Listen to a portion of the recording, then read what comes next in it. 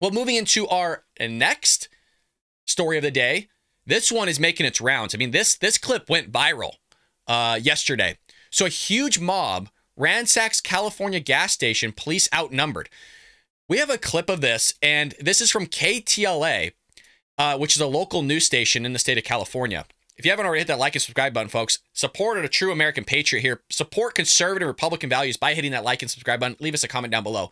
We've seen time and time again the Democrats running roughshod over cities, but yet they're going to sit there and prosecute Donald Trump for $130,000 of hush money.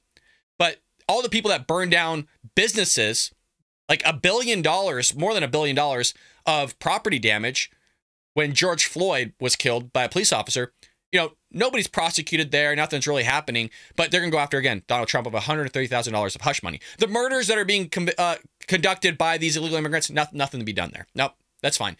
Homeless veterans sleeping on the streets, nothing to be done there. We're not going to take care of them. It's amazing how Democrats don't do their job, but Democrats are still going to vote in Democrats that don't do their job. And then the Democrats that voted in the people that aren't doing their job are going to complain about the Democrats that got voted in that aren't doing their job. It's amazing how that works out. But, you know, logic and reasoning with the Democrat Party, well, that went out a long time ago. Let's go and roll it. Chaos in Compton after a street takeover turns into looting at a nearby gas station. Yeah, a crowd of about 100 people smashed their way into an Arco. This is near Alondra Boulevard and South Central Avenue. KTLA's Carlos Salcedo live in downtown LA, and he has the very latest on what happened. Carlos. Good afternoon. That's right. Complete lawlessness in Compton following a street takeover. Dozens of people break into a gas station, then start looting the place, and cameras were in fact rolling.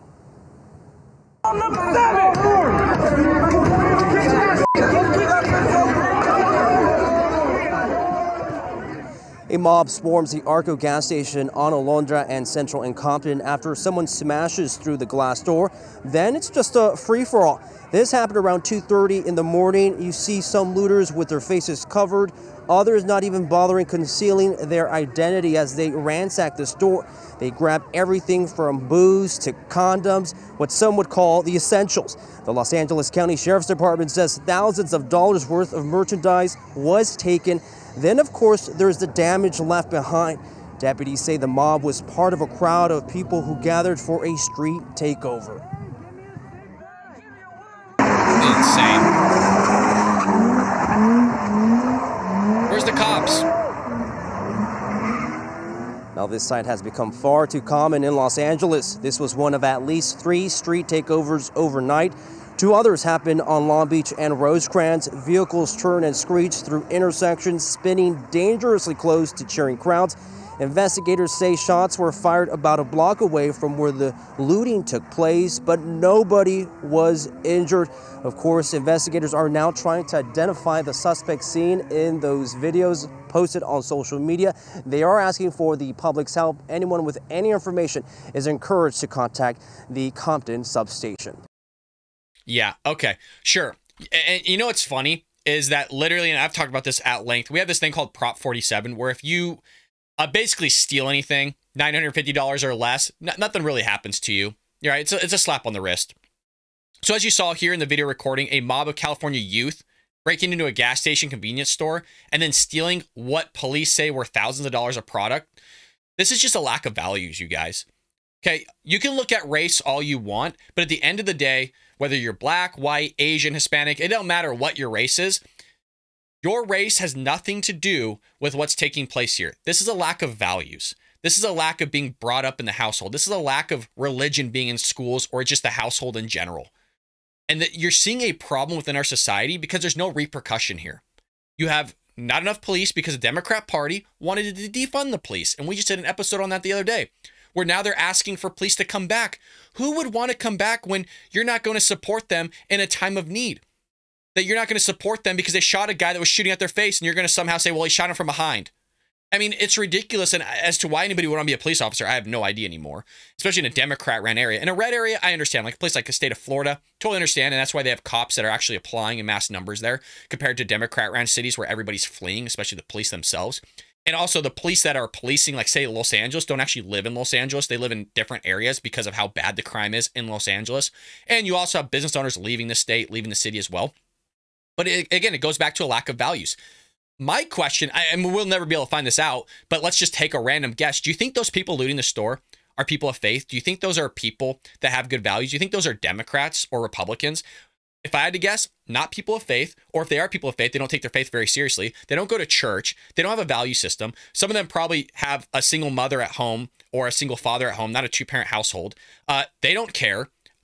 Probably doing poorly in school, if I had to guess. Like, there's a lot of things that we could throw in here, and probably Democrat, because if these are conservatives and Republicans, they don't belong being part of a conservative Republican Party whatsoever. We don't want them. I don't want scumbags like this a part of any party, let alone America. I would rather take an illegal immigrant that wants to sit there and assimilate into this country, into this nation, and actually wants to do good for our country, and then send these guys to a different country. I'm more than happy to do a swap. More than happy to do a swap, because these people are scumbags, and I hope all of them go to jail. I really do. Quote, "It's unbelievable, unreal. I've never seen anything like that happen here." Greg Johnson, a Compton resident and customer of the Arco station that was looted. I mean, it is Compton, okay? You've seen a lot. I mean, there's a lot of murders in Compton as well. So you've seen a lot of bad things happen there. And listening to other outlets cover this, there is a thought that these people that were ransacking this store weren't from Compton itself, that they were from out of the area and they came in and did this. Because this has happened all over California. This isn't the only thing or incident where this has taken place. This is happening all over the area. This is why California is seeing a mass exodus of everybody. I mean, even businesses. We just saw that Starbucks was closing down businesses in Democrat-ran areas, Walgreens. I mean, you name the store, they're starting to close shop because they're tired of it. As you saw in the video of the incident, shows unidentified people first crowding around the entrance to the convenience store at the Arco gas station and kicking down its glass door to gain entry. I mean, they were going to get in, folks. Check this out. Deputies at the Compton station were responding to incidences throughout the night, but police said that since they are currently limited with their staff personnel, God, I wonder why, and they couldn't intervene with the giant takeover groups for safety concerns and being outnumbered, according to ABC. God, why are they limited in staff, you guys? That's so weird, because I thought the Democrats wanted this guy. Oh, that's why, because I just mentioned the Democrats wanted this. The Democrats wanted limited policing. They actually wanted to abolish the police department. And now you're getting what you wanted. And now you got rampant crime happening in all Democrat-ran areas. And they don't care. And it's amazing to me because I was listening to somebody that's trying to run for governor in the state of California later on. And you're saying, well, I think the Democrats will come to our side. I think they'll wake up. No, they won't. Literally in the midst, we tried to recall Gavin Newsom. And they still voted in the guy that's letting all this stuff happen. Are you kidding me? You think the governments are going to wake up all of a sudden and go, oh my God, yeah, crime is rampant. It's been rampant for years. Because you got Gascon doesn't want to prosecute anybody. You have Sergeant Clarence Williams of the Los Angeles County Sheriff's Department told the Los Angeles Times that the street takeover near the Arco gas station was one of 3 in the area that night. One of 3. But that he had never seen a flash mob break into a store to that level. Yes, we have. How is it I've seen this as a guy that does it in his closet? We've seen video after video in the state of California where people are ransacking stores left and right. What are you talking about?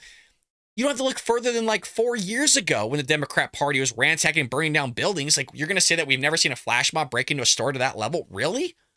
I've seen tons of videos. We've actually covered them on this channel. Don't give me this crap. By the time police arrived, the crowd had been scattered. Around 100 people were involved, and the area was left covered in trash and tire marks. Yeah. That's the entire county itself. Quote, "It makes me angry." This comes from a KTLA who witnessed the events themselves, told the station, "It makes me angry when they do that to our streets and put everybody in danger." Yeah, well, you know, if you actually wanted to have police there that want to police rough areas like the area of Compton, then you probably wouldn't have this type of crime because people know they're going to go to jail. But because they're diminishing the repercussions of you committing a crime in the state of California and Los Angeles County, this is what you get. This is why businesses are fleeing. This is why a lot of people are leaving your state. You're going to have an increase in taxes. You're going to have an increase in rent. You want to have an increase in wages because the Democrat Party wants to pay everybody $25 an hour to flip a burger that's already cooked, basically heating the damn thing up or scooping food onto a plate. So that's going to cause everything else to go up. So while everything is going up and everything's going to be inflated in the area and you got people leaving, well, that's how you carve out Los Angeles or a city like we've seen Detroit over there. So this is a lack of values. This is a lack of leadership in the Democrat Party. This is a lack of prosecuting people to the full extent of the law. And this is the type of crime you're going to have. So California is just one of many Democrat-run areas that are falling apart, going into the dumpster. And you know what? the Democrats love it. And if you're a Democrat that watches this, explain to me how you don't love it, but yet you're still going to vote for Democrats. You have homeless, you'll still vote for Democrats. You have the Democrats and the progressive left grooming your children, wanting to trans them. You're still voting Democrat. You have them wanting to secretly castrate or move your children into being groomed by the school district without your knowledge and transing your kid with a school psychiatrist or psychologist and helping them get into a Planned Parenthood without you knowledge as a parent, but you'll still vote Democrat. You also have, we mentioned homeless, you have the crime going through the roof, but you still vote Democrat. You have illegal immigrants running roughshod over our entire country, about 22 to 25 million people happening, killing innocent Americans, raping, doing sex trafficking, bringing in fentanyl, but you'll still vote Democrat. So you don't have to just pick one issue. I mean, you combine all the issues that the Democrat Party is for, literally giving syringes and drug use to actual homeless people on the street. They're still for Democrats. They're for them taking a dump on the street, still for Democrats. They're for leaving syringes and razor blades in the playgrounds that people literally have to metal detect on a monthly basis to remove them so children don't get harmed. Democrats are still for that. So, I mean, you give a whole list of all these things. Democrats are for it, and they'll continue to vote for it. But yet you have people on the Republican side of the aisle go, well, they'll just wake up. They'll just change. No, they won't. That would have happened already. No, they won't. They'll continue to pull the shenanigan. They'll continue to pull these stunts. And that's how, again, you're going to have, honestly, our society denigrate and fall apart, which is what's happening in real time. Let me know, folks. Let me know what you think about Democrats running the show. Do you think they're doing a good job? Do you think they're doing things right? Let us know in the comment section below. I hope you enjoyed that clip from the Bald Brad Show. If you did, make sure to hit that subscribe button so you can stay up to date on all our future content.